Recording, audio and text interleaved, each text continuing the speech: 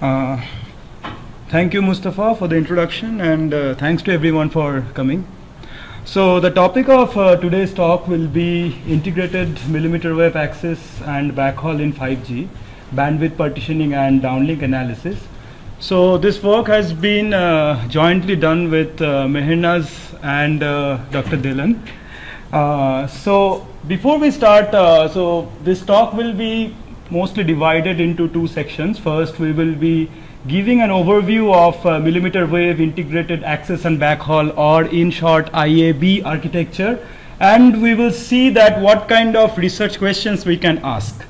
Then we will be introducing our new analytical framework for IAB, and then we will discuss some key design insights that we can derive from there. So let's first talk about the heterogeneous cellular networks, or HETnets. So we all know that the data demand is skyrocketing, and network densification is one key solution to that.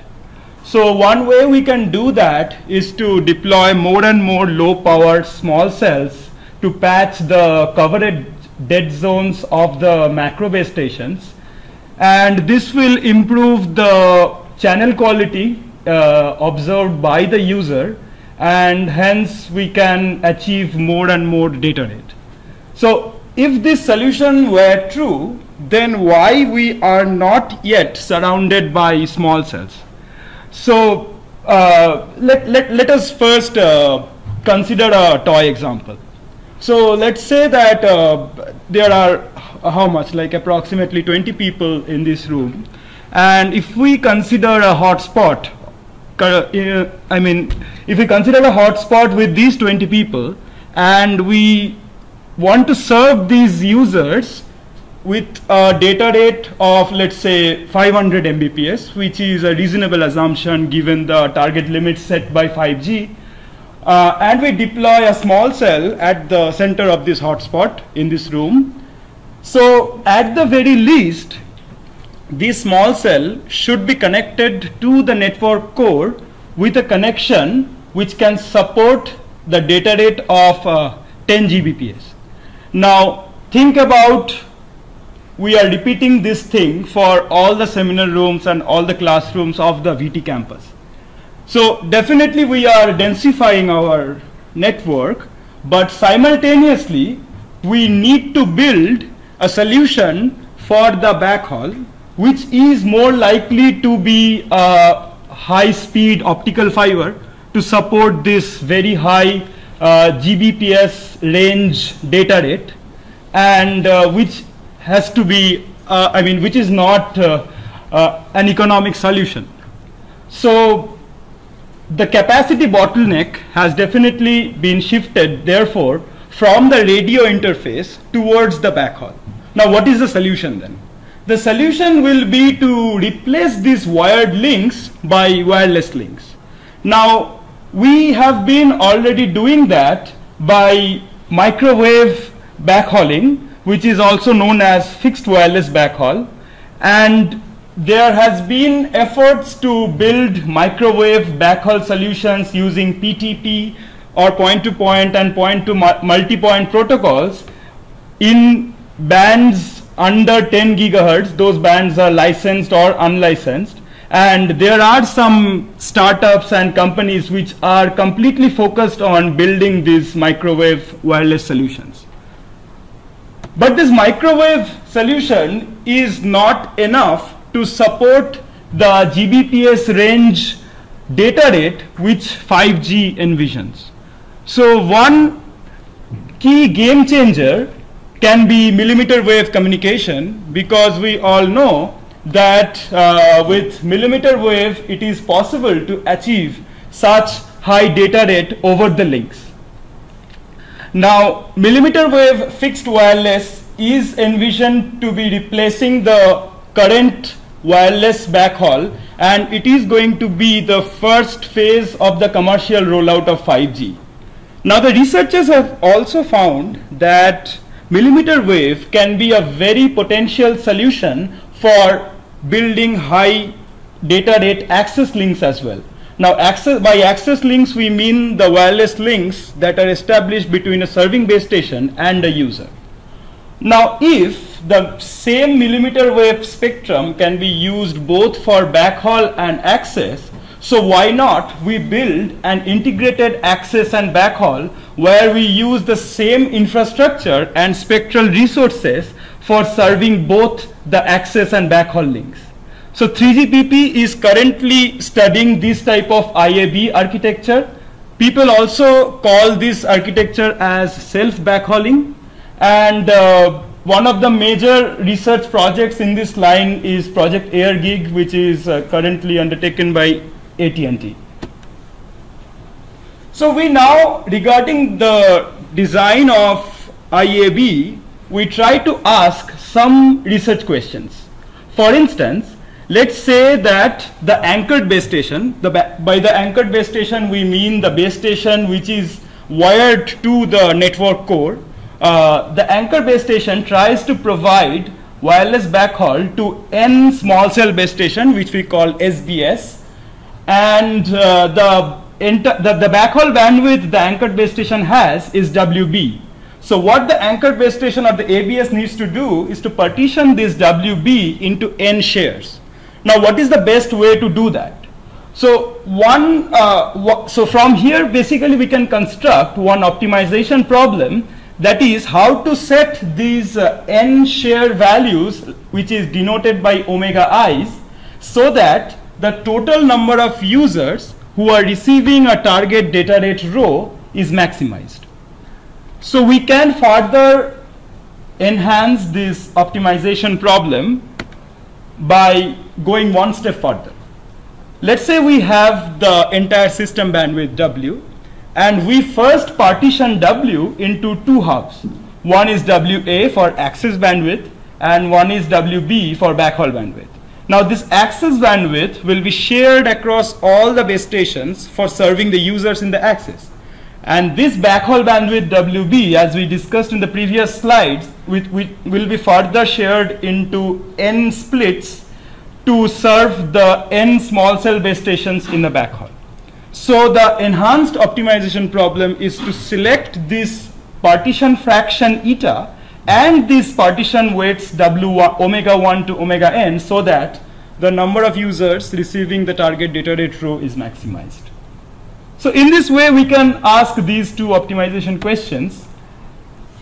Before we try to answer these questions through our model, we first have a look in what has been done so far in modeling IAB. So far, there has been a Poisson point process-based cellular network model for IAB, where the base station has been modeled as a PPP, and a fraction of base stations is assumed to have wired connection, which means they are anchored base station, and the rest of the base stations are backhauled by these anchored base stations wirelessly. One useful insight we get from here is that the performance gain we can obtain from this network by simply increasing the density of the base station of the anchored base station is equivalent to keeping this fraction kappa of anchored base station low and densify the overall network. So these insights suggest that IAB might work for a network. Now, what are the limitations of this system model?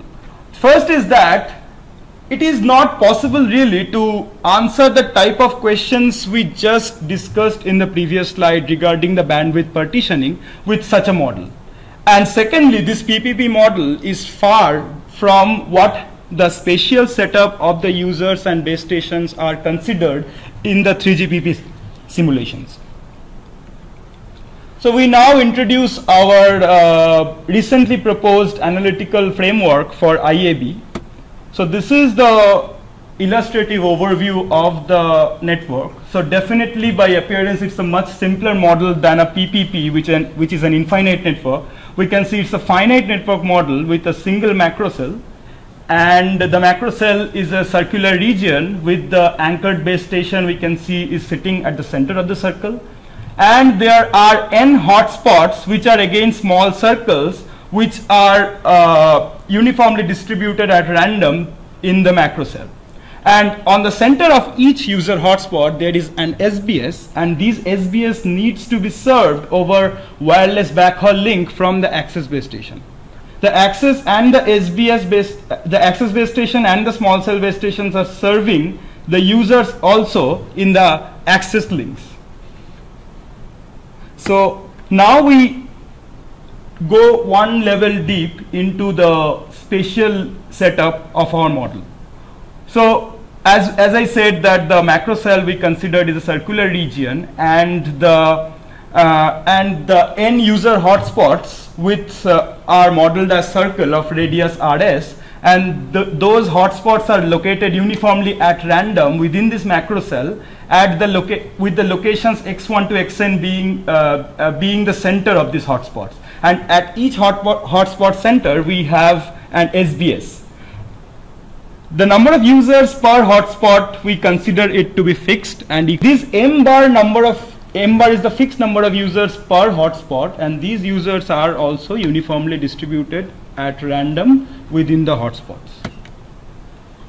So we now move to the propagation assumption. So we have already said that all the downlink transmissions are done in mmWave spectrum, and we assume that the base station transmits at constant power spectral density P by W over system bandwidth W, and we consider our system to be noise limited, which is a very reasonable assumption for mmWave systems. And if N0 is the noise power spectral density, then for a given link with some arbitrary bandwidth, the SNR received will be proportional to P by N0W. Now for the blocking, we assume that mmWave links are subjected to blocking, meaning that we need to consider the line of sight and non-line of sight components explicitly into our analysis. And for blocking, we assume that each link undergoes IID blocking, with it being in LOS denoted by PR, where R is the distance from the base station. So if a link distance increases, the probability that the link will go into non-line of sight increases by this assumption. We now consider the three SNR expressions, which will be important for our analysis. So we have three different SNRs to consider. One is the SNR at the location of the SBS and related to the backhaul link. The second two SNRs are related to the access links, and one is the access link between the SBS and the user, and the other is the access link between the ABS and the user. So, and we consider the fading to be IID and the Nakagami fading. For the user association, we consider all the small cell base stations operate in closed access, meaning that if a user belongs to one hotspot, it can only connect to the SBS that is at its hotspot center. Otherwise, it will connect to the ABS. So there is only two options for one user. And we assume that the user association is performed by the signaling in sub-6 GHz, which is analogous to the current LTE standard. So let me just explain why we took this assumption, because although mmWave is suitable for data transmission, this type of this type of signaling which is required for user association, where you need to broadcast the paging message in an omnidirectional pattern, sub-6 GHz is a better choice rather than mmWave. In mmWave, if you want to do that, you need to do that by beam sweeping or some advanced techniques which are still under research. So that's why this assumption. And since we assumed sub-6 GHz signaling for user association, that's why when we are defining the association event, as we can see in this slide, we didn't consider explicitly the LOS and NLOS for that signal. So we define the association event as it's like a binary decision. Either a user connects to the SBS or the macro, and the decision is made by observing the power received over some time window and averaged over fading, and we consider alpha to be the path loss exponent for the sub-6 GHz broadcast channel. Next, we define the coverage probability. It's nothing but the coverage event is nothing but a subset of the association event, because in association we saw this epsilon equal to either 1 or 0, and for coverage, in addition to that, we need to satisfy the corresponding SNR. The corresponding SNR should be greater than some threshold. So we can see that for SBS coverage, there has to be two conditions that needs to be simultaneously satisfied, because the access link has to be in under coverage as well as the backhaul link. But for the macro coverage, we only need one condition, which is the access link between the user and the ABS. So from this point, as we proceed towards a bit more details into our analysis, the general idea of our analysis is to first condition on an SBS user pair, which means that from the network we are sampling a user along with its hotspot center, the hotspot center being at X and the user being at X plus U. We perform our analysis with this conditioning, and later we decondition first with respect to U and then with respect to X. So that is the general idea of the analysis. So regarding the resource allocation or the bandwidth splitting, as we discussed in one of the introductory slides, we are considering the resource allocation in this way. We first have the system bandwidth W. We split it into access and backhaul with the partition fraction eta, and the access bandwidth will be equally shared across the load, which means that if a base station is serving n users, it will split the WA bandwidth equally across those n users over n access links. And the backhaul bandwidth WB, for sharing that, we assume two partition policies. One is the equal partition, where WSX is the share of the entire backhaul partition that a base station at the location X will get. So for equal partition, it's simply equal to WB by N, because we are assuming N many hotspots in our macro cell. And for the load-based partition, this WSX will be proportional to the load on that particular small cell base station. And we normalize with respect to all the loads across all the small cell base stations. So now we move towards our main metric with respect to which we evaluate the performance of our system. So before we do that, first we define data rate, and while defining data rate, we assume that all the links achieve a Shannon capacity, and the data rate achieved in the backhaul link and in the two access links are defined as follows. That is nothing but the W times log to 1 plus SNR on that link. Just one additional interesting observation here is the second one. That is the rate on the access link between the SBS and the user. So we can see that there are two rate terms and there is a minimum operator before. So why is that? That is because the first term under the minimum operator is the data rate that could have been achieved if there was perfect backhauling. So now, since that is not the case here, we see and the rate a typical user will see will be upper bounded by the rate that is actually achieved in the backhaul link. So that's why the second term is appearing, and the rate will be minimum of these two. So this is due to the backhaul constraint.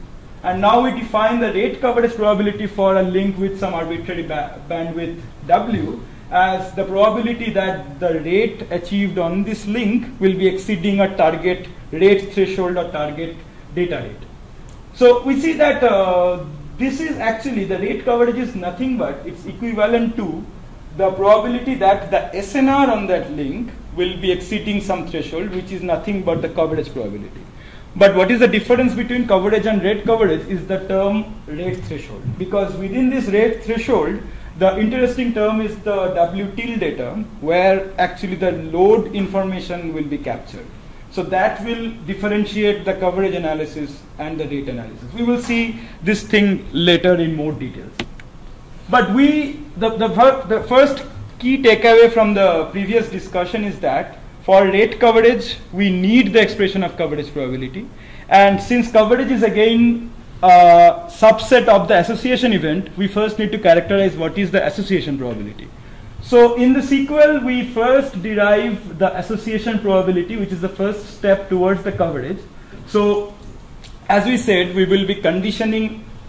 So the first conditioning will be on the location of the hotspot center at X, and conditioned on that, we try to evaluate what is the probability that epsilon is equal to 1, which means that the typical user connects to the small cell base station.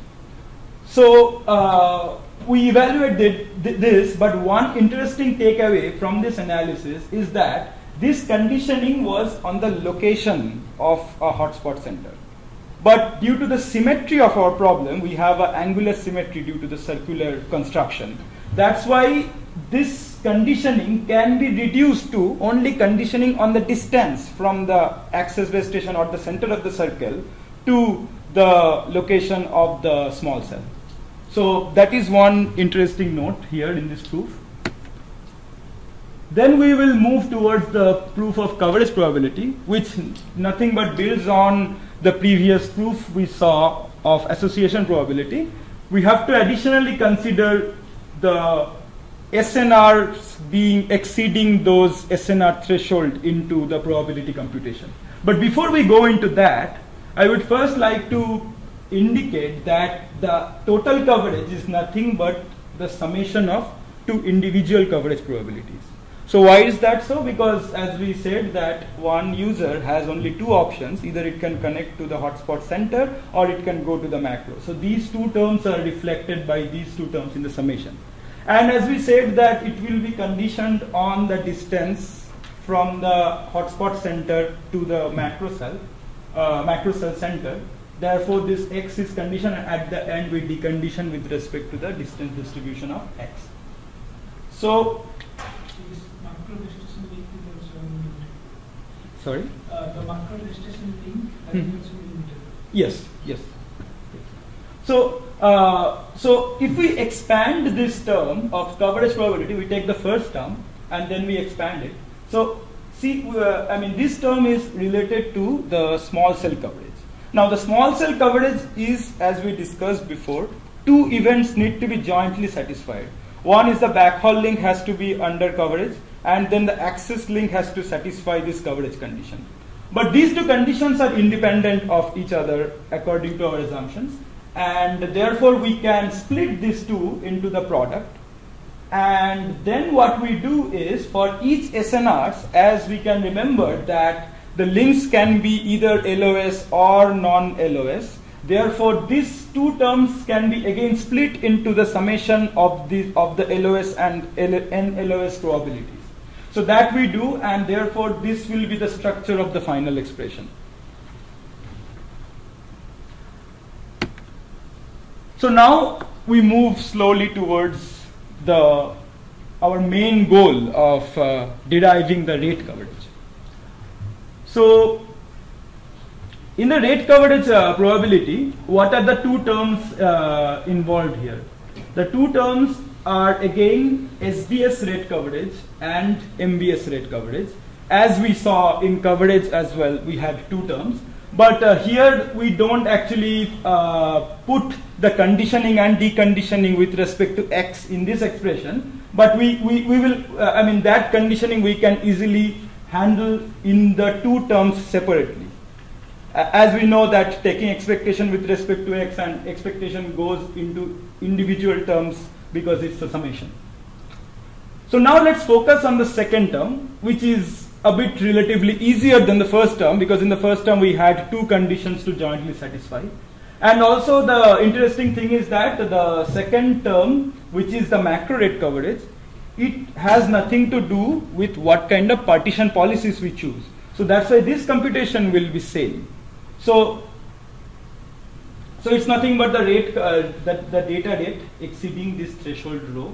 And if we expand this data rate, as we have shown the expression before in the previous slide, we can see that this leads to a coverage probability expression.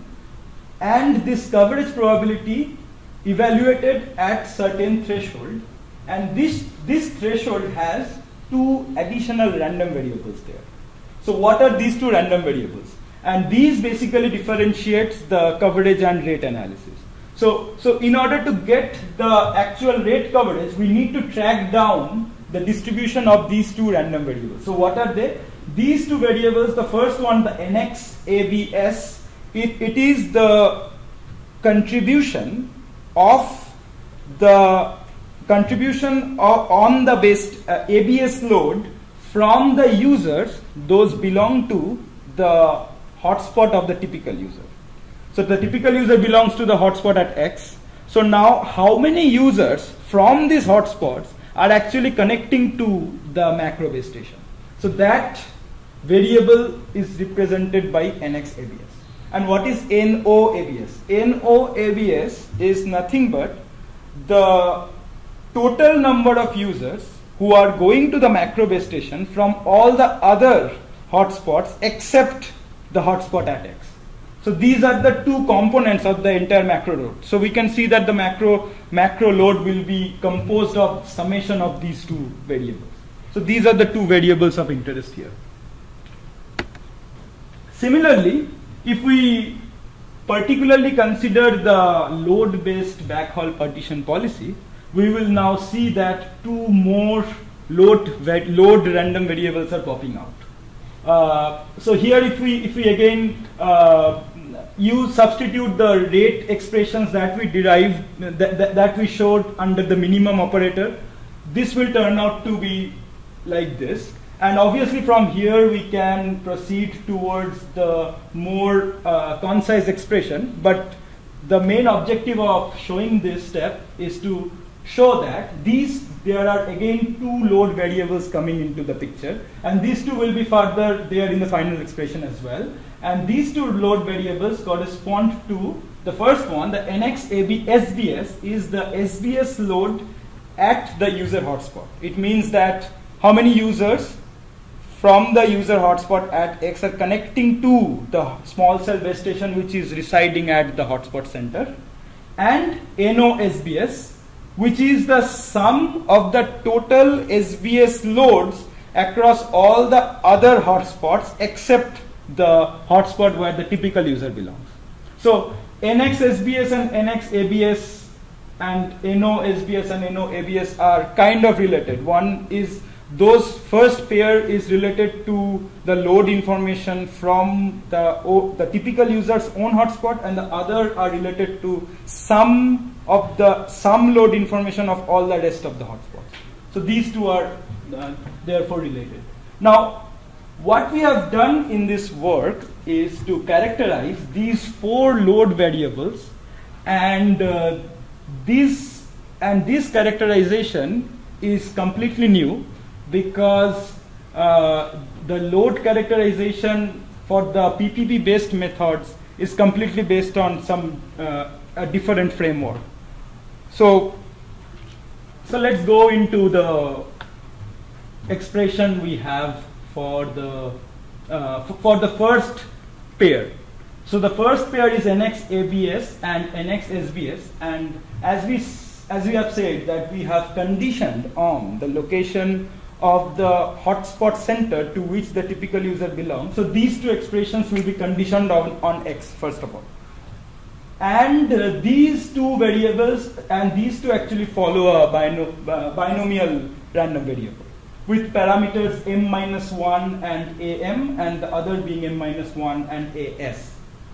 So we can, the idea of the proof was can be intuitively explained as follows: that when a typical user resides in a hotspot which is located at X, the other users are still independently trying to connect to the SBS at the center or the ABS.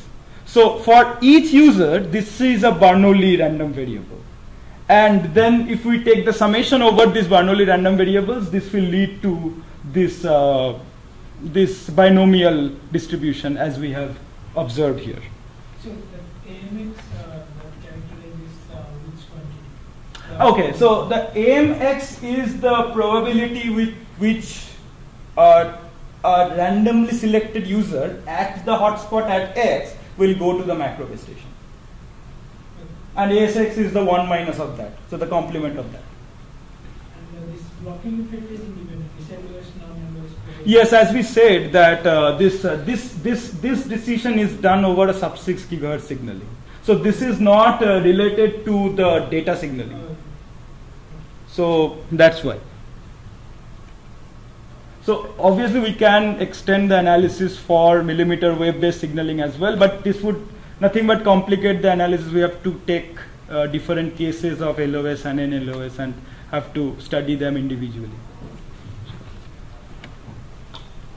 Now next we study the other two pieces of the load, which is due to all the other users in the other hotspots. Now we can exactly characterize them by noting the fact that first of all, before I go into the main result, let's just discuss what observations we can make from here. So since NO ABS and NO SBS is the contribution of the load information from all the other hotspots, we can basically write them as a summation over n-1 load variables which are related to those hotspots. And these load variables will be conditioned on the location of the typical user's hotspot location at X. These will be IID random variables, and these can be written as the summation of them, and the actual distribution of it will be expressed as a n-1 discrete convolution of those variables. But this is not that much computationally efficient.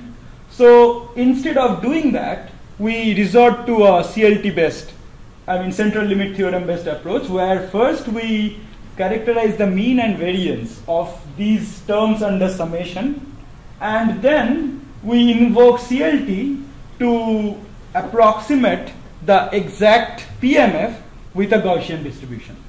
And as CLT says that as n grows bigger, this approximation should be very close to what we expect in the exact analysis.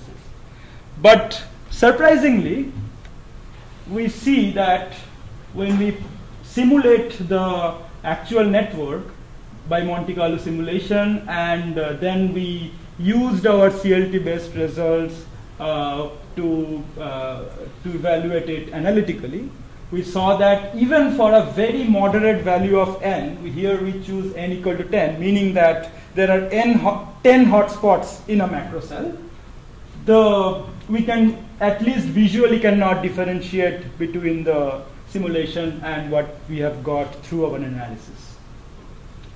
So that is one interesting fact. Another interesting fact is the existence of an optimal point. So before I should explain the premise of this experiment. So what we did is we fixed the bandwidth, and we varied the bandwidth partition fraction from 0 to 1. So eta equal to 0 on one extreme means that there is no backhaul. Everything, all the bandwidth is allotted to the axis. And eta equal to 1 means all bandwidth is allocated to backhaul, which is a trivial case, and we can expect that there will be no coverage because there is no access bandwidth at all.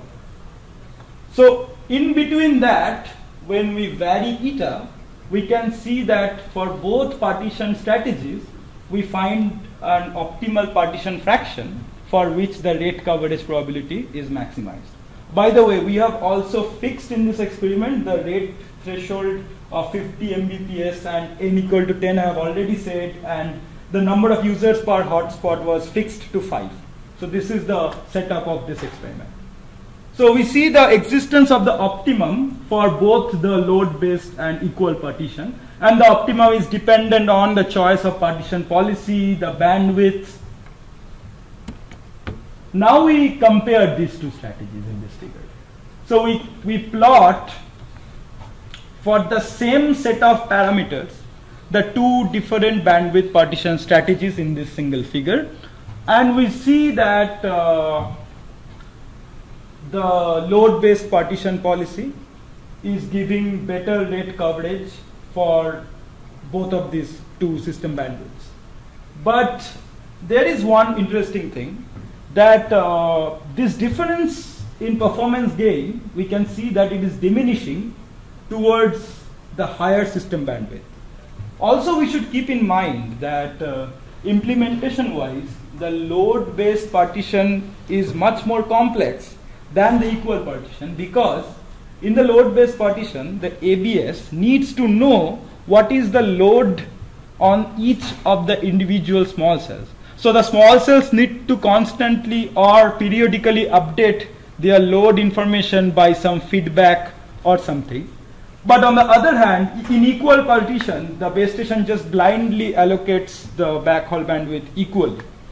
And so although we can see that rate coverage wise load-based partition is better, equal partition may be implementation wise better because it has less signaling overhead. So there exists some trade-off regarding the performance and the implementation complexity in this type of IAB networks. The load means it's just a number of users, right? Yes. So now the question will be, how frequently should you update? So so you have at least some overhead with respect to the equal, right? And here is another very interesting result we obtained from this analysis. So what we have done here is we fix the bandwidth this time, but we vary the number of users per hotspot, meaning that we actually are increasing the system load, keeping everything constant. So the obvious trend we should observe is the rate coverage should fall, because we are not investing into increasing the resource, we are just increasing the load. But the most interesting part is that beyond some value of m bar, we can see that the optimality, the optimal point has been shifted towards eta equal to 0. So what does that mean? As I have said, that eta equal to 0 means no backhaul, only access, and no backhaul means all the small cell base stations are just sitting idle, because we are not actually feeding them any bandwidth. So only the macro base station is serving all.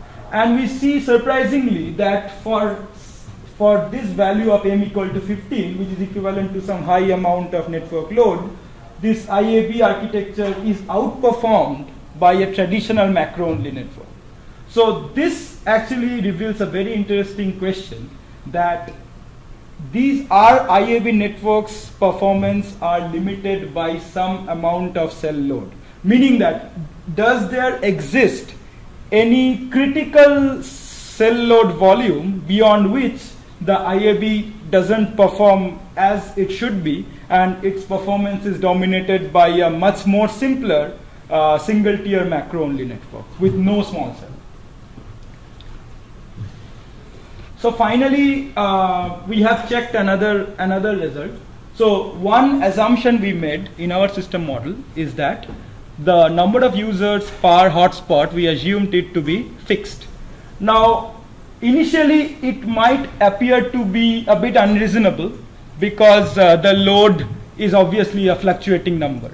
So what we did here, we replaced the fixed number of users in each hotspot in another experiment by Poisson number of users, meaning that initially if we assume m bar is equal to 5 fixed, on the other experiment we assumed that the number of users in each hotspot is IID Poisson with mean 5, and we did the similar thing with some more number of users, or the more higher value of the Poisson mean. Surprisingly, we see that the trends are very similar, but from the complexity of the expressions, the fixed number of the expression we have for the fixed number of users it is very reasonable because they are reasonably simple, because even if you consider a Poisson with mean 5, the range at which your random variable will vary will be at least from 0 to 15. So you need to calculate the rate coverage probability and weight them with the corresponding probability of Poisson up to 15, where you can, if you consider 5 and fixed, you are done with you are done with one expression, right?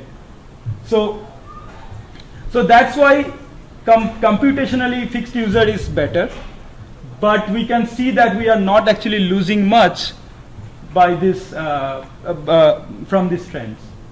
So coming towards the end, what are the key takeaways of the analysis? Novelty-wise, this is the first 3GPP-inspired stochastic geometry-based framework for any IAB type setup, and we tried to answer how efficiently backhaul resources can be partitioned across different small cells. And we found that the load-based backhaul bandwidth partition provides a better rate coverage from a simple equal partitioning. But there is a trade-off between implementation and performance. Now, is there a fundamental limit of IAB-enabled networks? We found a very interesting result that beyond some critical value of cell load, the performance of IAB is actually dominated by a single-tier macro-only network. And are our assumptions sufficient? We saw that even with fixed number of user per hotspot, we are getting the similar trend with respect to a Poisson number of users. So at least, according to those numerical results, it seems to be a reasonably good assumption. So that concludes the discussion, and these are the few references. Most of the contents in this presentation refers back to our recent submission, which is available archive. And it is worth interesting to check 3GPP's technical report on IAB. And this work is also a continuation of the series of works we have been doing regarding the modeling of clustered HERT nets.